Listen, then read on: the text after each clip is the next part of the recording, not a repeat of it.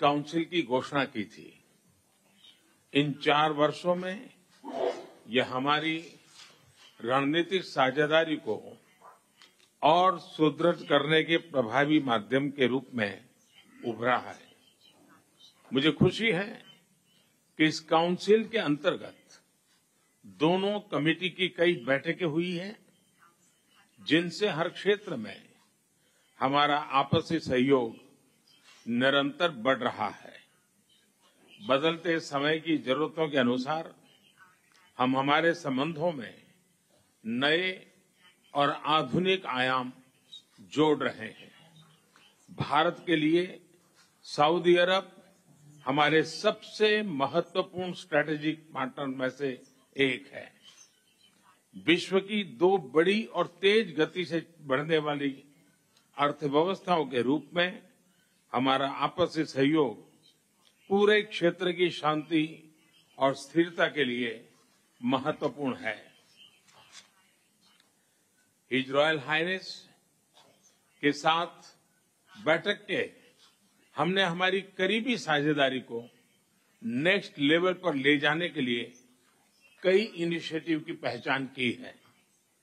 आज की हमारी बैठक से हमारे संबंधों को एक नई ऊर्जा, एक नई दिशा मिलेगी और हमें मिलकर मानवता की भलाई के लिए काम करते रहने की प्रेरणा मिलेगी।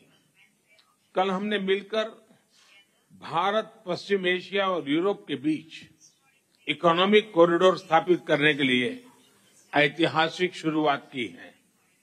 इसी कॉरिडोर से केवल दोनों देशों ही आपस में नहीं जोड़ेगा, परंतु एशिया, पश्चिम एशिया और यूरोप के बीच आर्थिक सहयोग, ऊर्जा के विकास और डिजिटल कनेक्टिविटी को बल देगा। योर रॉयल हाइनेस, आपके नेतृत्व में और आपके विजन 2030 के माध्यम से सऊदी अरब जिस तेजी से आर्थिक और सामाजिक प्रगति कर रहा है, उसके लिए मैं हृदय से आपका बहुत बहुत अभिनंदन करता हूं।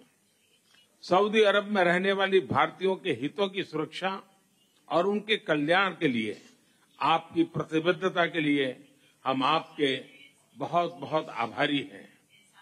भारत और सऊदी अरब की मित्रता क्षेत्रीय और वैश्विक स्थिरता, समृद्धि और मानव कल्याण के लिए महत्वपूर्ण है।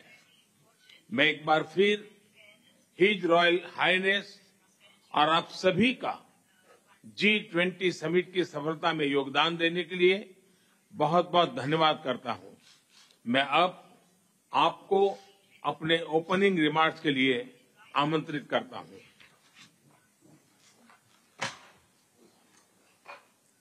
شكرا فخامة الرئيس على الترحيب الحار لي والوفد السعودي في الهند. الهند بلد صديق، علاقات تاريخية وطويلة جدا بين العرب والهند وبين الدولة السعودية والهند. Between Saudi Arabia also and India, beneficial relations for both countries. There was no disagreement at all during the history of this relationship, but there is cooperation to build the future of our country and create opportunities. Today we're working on the future opportunities. There is a huge agenda to be working with.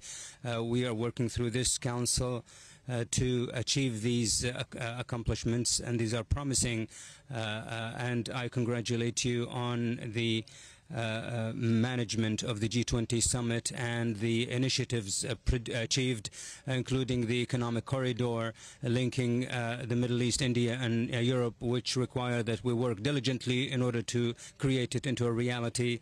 The Indians in Saudi Arabia had a large part in the economic growth of Saudi Arabia. Today they are 7% of the population of Saudi Arabia, and we consider them to be a part of Saudi Arabia. We watch and take care of them like we take care of our own citizens. We hope that this council will meet the aspirations of our people, and we wish us success.